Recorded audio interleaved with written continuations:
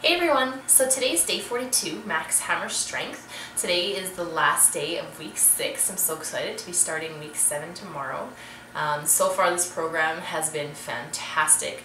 Today's workout was really good. It was a little bit tough today, but I was able to use heavier weights through the entire workout than I used the last 3 times we've done it, which I was really pleased about. So I've gone from using 10 and 12 pounds to 15 for pretty much everything now, which is really great for me because I'm definitely getting a lot more strength in my upper body. This one's nice because you're doing a set without weights until your muscles are fatigued, and then you're going straight into using the absolute most weight you can for 10 reps, or 8 reps I should say, and then your muscles are definitely very fatigued, but it feels great. You're definitely pushing them to their limits, and that's the best way to get the results. So today was really, really good.